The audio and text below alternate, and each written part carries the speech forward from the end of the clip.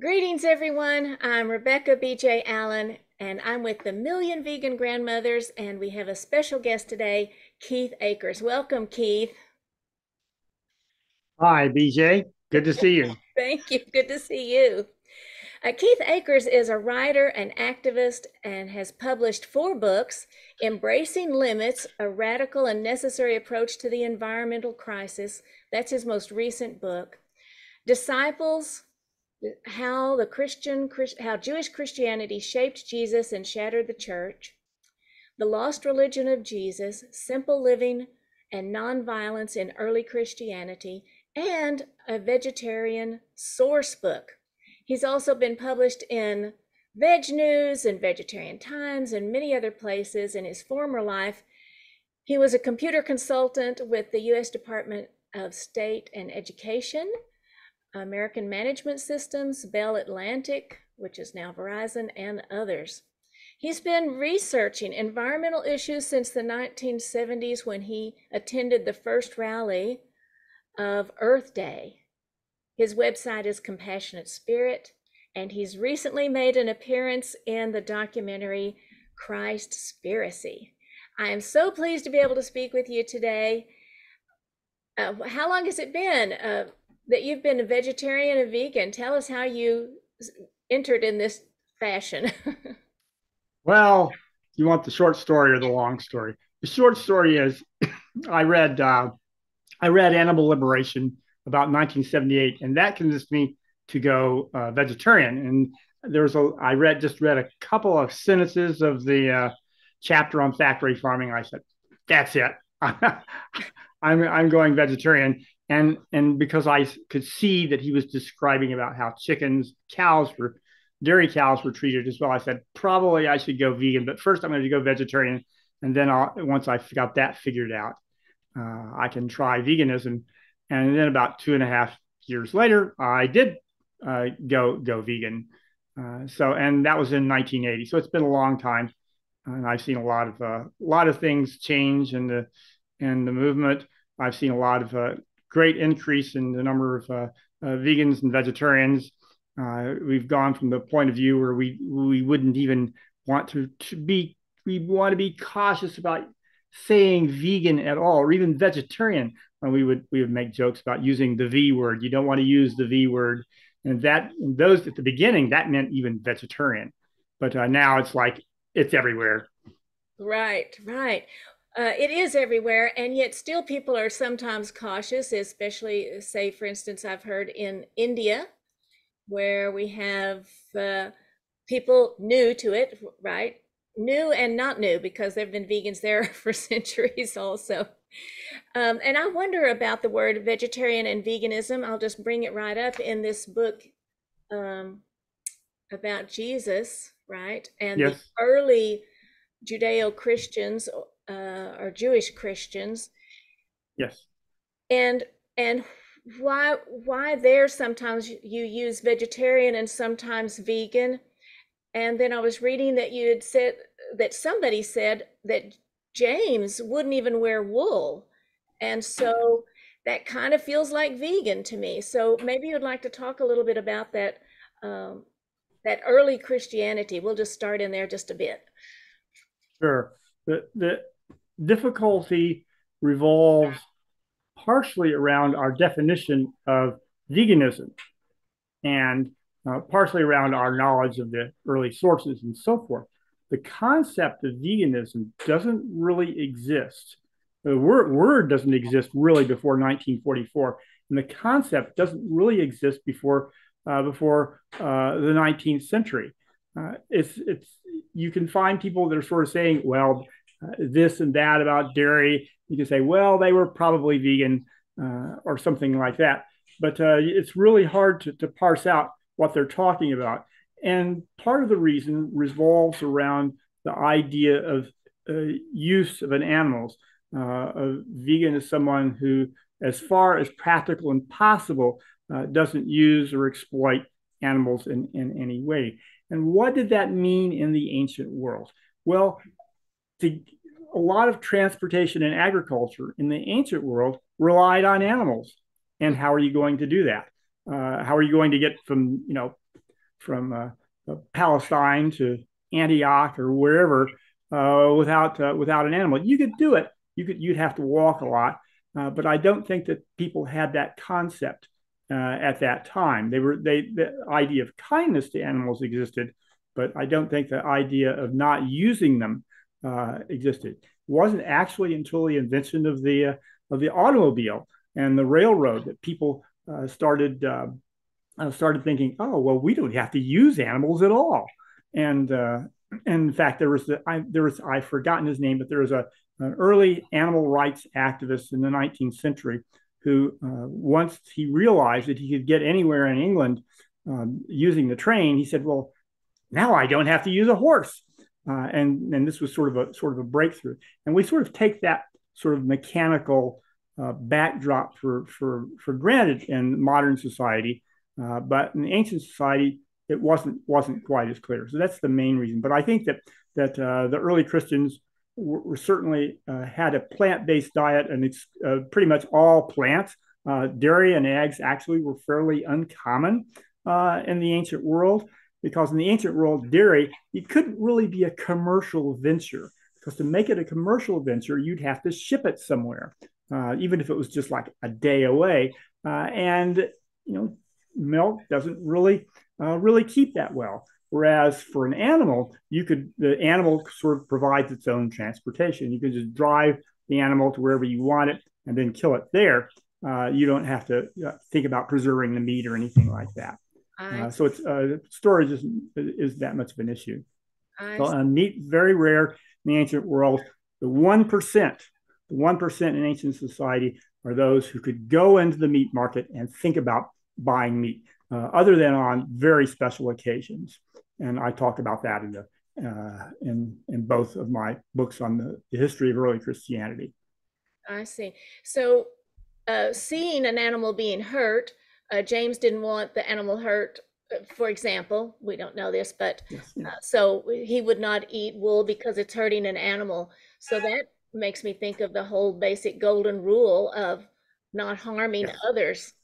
And like all of our children and grandchildren, my students and nieces, nobody wants to harm an animal, but if they don't see it, yes, it's a different exactly. Mm-hmm, mm-hmm. And so how did you move from this early study of Christianity? For instance, you have so many resources. You've been studying it for years, right? Yes. Yes. And yeah, pretty much. And then into embracing limits. You moved into the environmental section, or maybe you have been doing that concurrently. How did that happen? Well, actually, I've been doing environmental research all along. As you recall, my first book, a vegetarian source book, I had a third of the book devoted to environmental issues, the section on vegetarian ecology. And I talked about many of the same things that I do in embracing limits, soil erosion, groundwater depletion, and so forth. All these kinds of issues come out in a vegetarian source book. So I was aware of them for a long time and was even doing some research on it. And I got into it's actually, you could ask how I got into the Christianity aspect, but I saw that this was an area which was not well researched in either the scholarly literature or the popular vegetarian vegan literature either. And so I said, well, this would be easy. I could do that. So I wrote Lost Religion of Jesus and then went on to write Disciples as well. So I think all of my work, I'm a little bit eclectic. I tend to move into areas that other people don't touch. In the 1980s, nobody was talking about the environment in vegetarian vegan circles. They would say, oh, well, it takes a lot of land. And they would sort of let it, it takes a lot of land to do livestock agriculture. And they would sort of let it drop there. But anything further wasn't really discussed very much. So I was attracted to that and Christianity, because Christianity wasn't really researched. And when I first started looking at Christianity, which was actually still while I was doing a vegetarian source book, my initial take was that Christianity was anti-vegetarian. And I found a lot of the passages in Paul where it says, eat anything sold in the meat market without raising questions of conscience. And I tended to sort of paint the whole movement in those terms.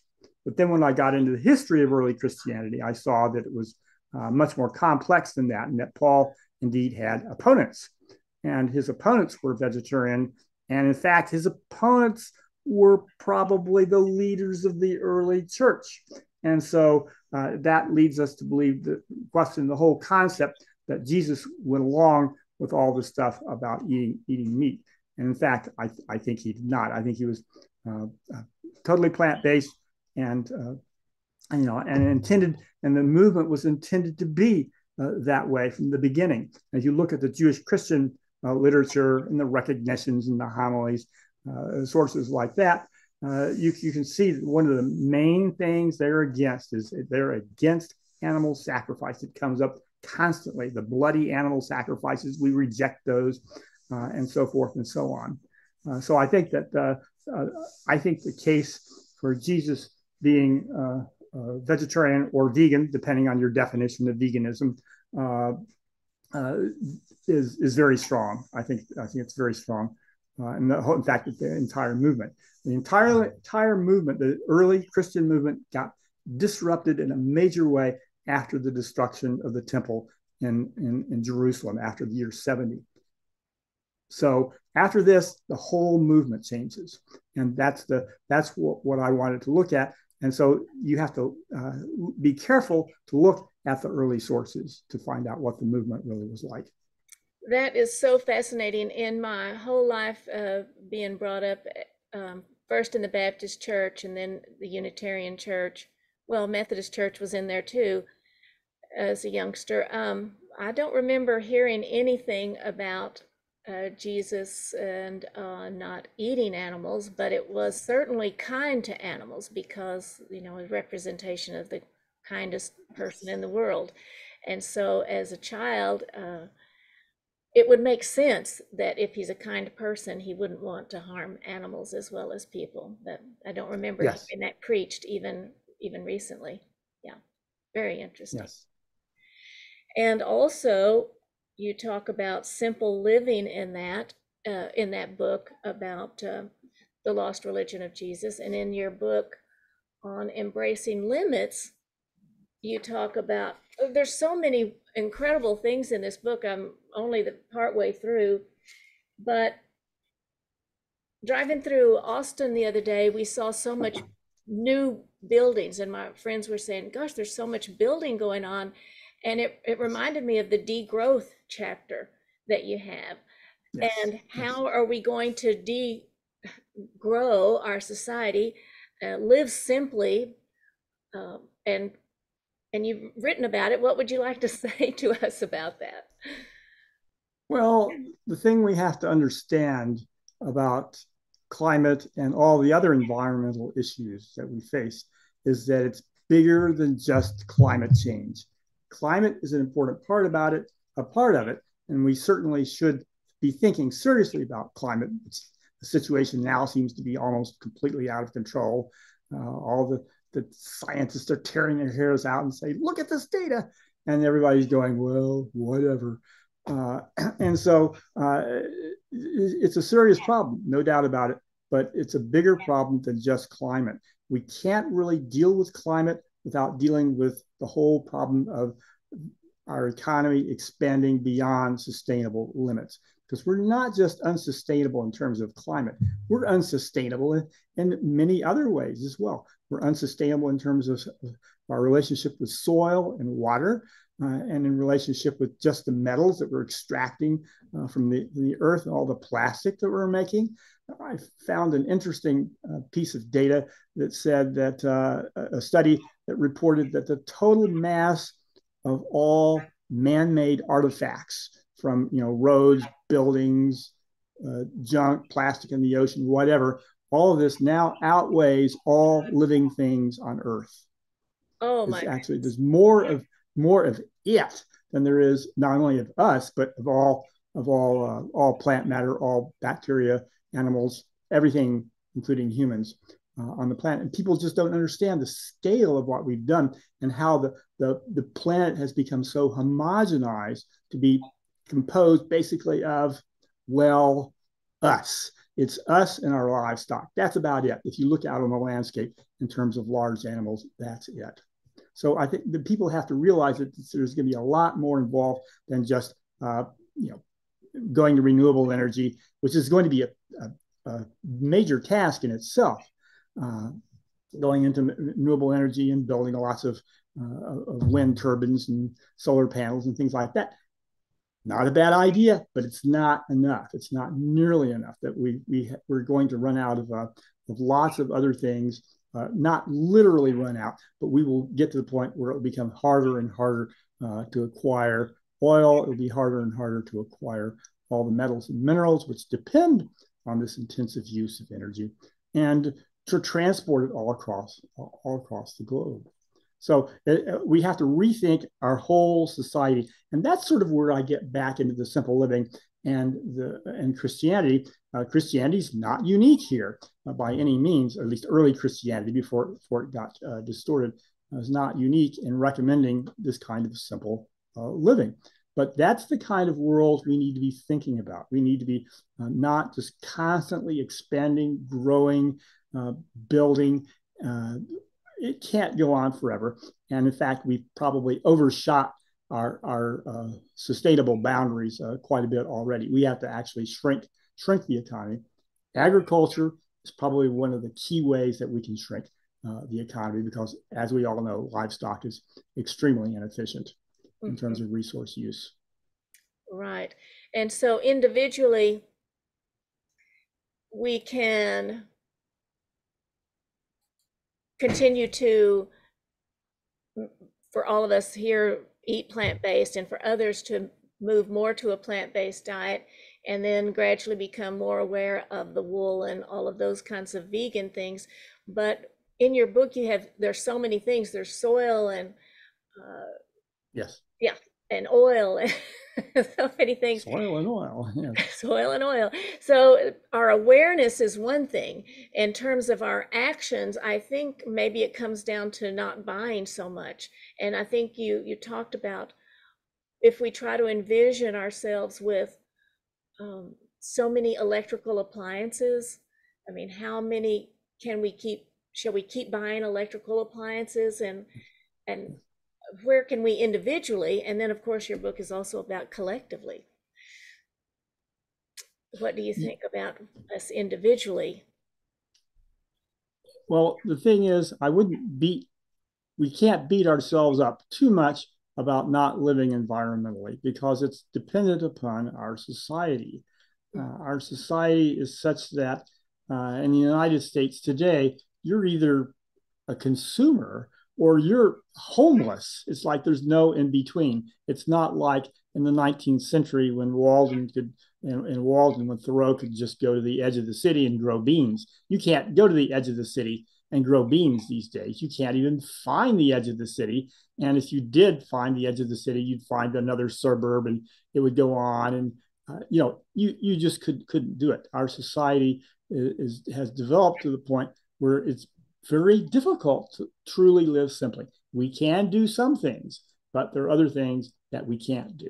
And one of the examples I talk about in my book is the example of a bicycle. A bicycle is the most efficient form of transportation that humans have. You can't use it all the time, but when you can use it, it's like you can go from point A to point B much more efficiently than any other means of transportation. In fact, it's even more efficient than walking. And it's also the most efficient form of transportation in nature. So in terms of a cougar getting from point A to point B, and saying how fast it moves, and how much it weighs, and so forth, that in terms of bicycles can convey the same amount of weight, the same distance, maybe not as fast, but it can do it the same distance much more efficiently than anything in nature or that we've devised so far. So you say, oh, let's ride bicycles. Well, let's ride bicycles. Okay, have you been out on the street lately in highway traffic trying to ride a bicycle? It's dangerous. Our society is not built for bicycles. It is built for cars because that's where the money is. That's how you're going to make money. You're not going to make a lot of money selling bicycles. You can make a few, a few dollars here and there. And there are some bicycle companies. But if you want to make the big money on transportation, you got to sell people, a car, preferably an SUV that's big and expensive. That's the way to make money. And so our society develops with highways instead of bicycle paths. Right. And so we have to deal with that. So, and there's different ways we can fight against that. And I think we need to draw together and think of those what those ways are in order to change society so that it would be possible in the first place to live more simply.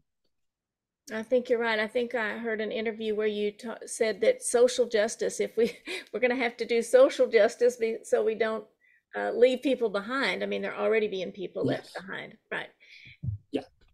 Yeah. The big concern that people have about degrowth is, wait a minute, we're broke. I can't shrink my income any further. And what about all the people that are living on $1 or $2 a day out in various parts of the world? You can't ask them to get into degrowth. This is degrowth mostly in the Western societies.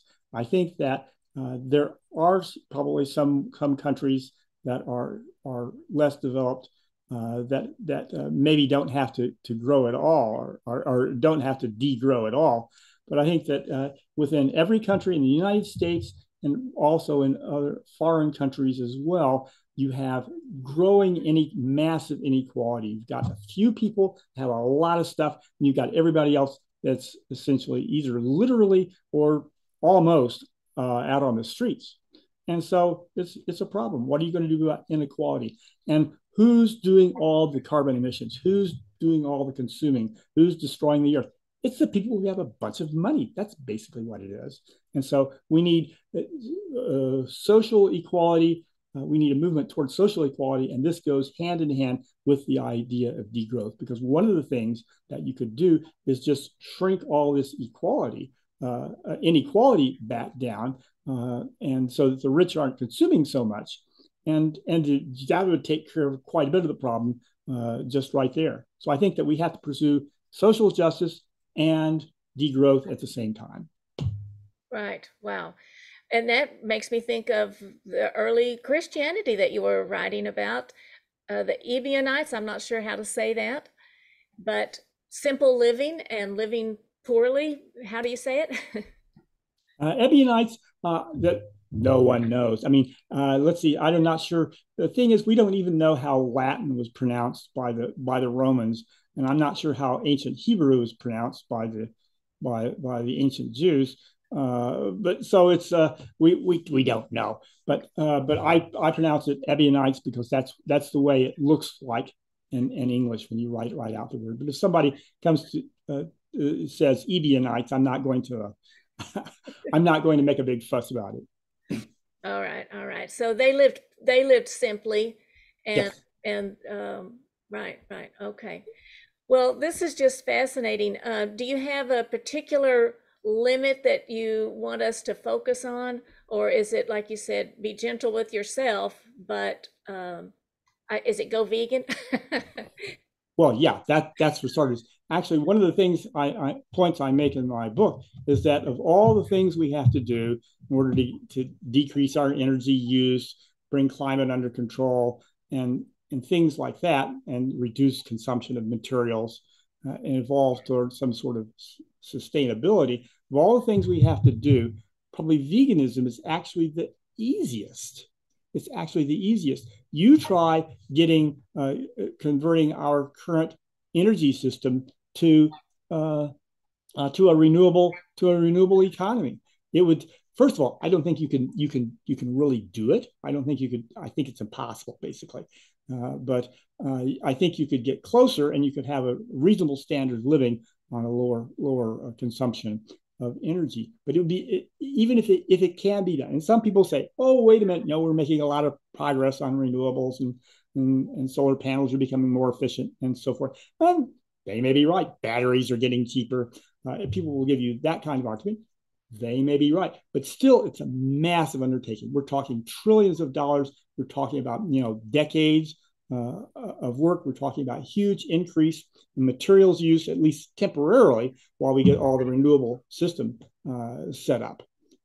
So it's a massive undertaking. It will require, essentially, it will require what we would call sacrifices. It will require sacrifices of the American people, and people do not have a glimmer of this.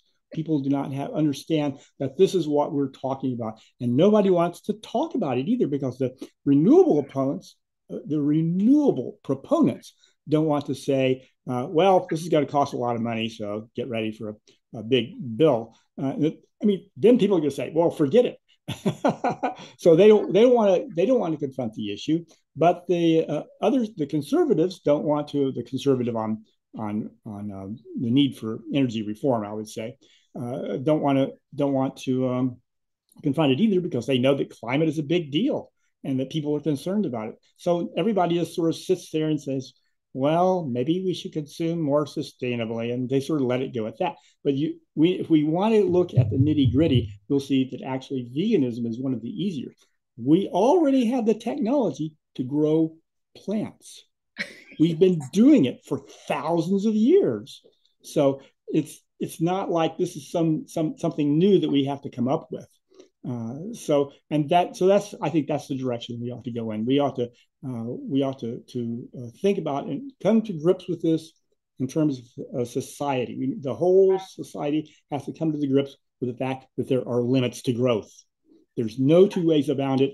It doesn't matter who gets elected. It doesn't matter. Trump can't change it. Biden can't change it. Nobody can change it. It's simply physics. It's simply physics. And so our society will change. It will change massively. We don't know how rapid it will be. We don't know exactly where we're going. We know that the social situation is very chaotic, but since that's the framework that we need to be thinking in terms of. And when you put it that way, veganism looks like, well, we could do that with no problem. Wow, that's wonderful. That makes sense. That makes sense. I had heard about a survey where people said, would you rather give up meat or give up your car? And they all chose to give up the meat rather than the car. But when you look at all of the things that you've just talked about, it's wonderful. That's great. Great to know Yes. there's something simple we can do. Well, Yes, Keith, yes. So I would say we need to find other people that understand this problem. The people who understand the whole problem of limits to growth. It's like maybe 1 in 1,000 people might understand this. The numbers are growing, but it's still very small. And there's all different, the opinions among the degrowth community are all over the map. Some people say, well, we need to do this, or we need to do that. And they're wildly different. But we need to get together, we need to figure it out, and then we need to convince the vegans and the animal rights people that we need a big social change. And then we need to convince the environmental movement, and then we need to take that to the general population. yes, wow. So education. Education for now. Yes, you can certainly change yourself. Certainly, you should go vegan. Certainly, you should change yourself in other ways. Ride a bicycle that's not too dangerous, et cetera, et cetera. But the important thing, I think, is to live as simply as you can, and to draw together so that we can think about how we can accomplish this sort of massive social change, which is going to come, but we don't know exactly when or how. Wow. Thank you so much, Keith. This has been so wonderful. And our children, our grandchildren, and the grandchildren of all the species need to move forward with this understanding so we can make some progress here and still have an Earth. Would you like to say any final words? Well, I'm going to be at VCOP 17, and my name is Keith Akers, and I'm going to talk about all of this stuff, and I hope to see you there. Thank you so much, Keith. That was fabulous. That was fabulous.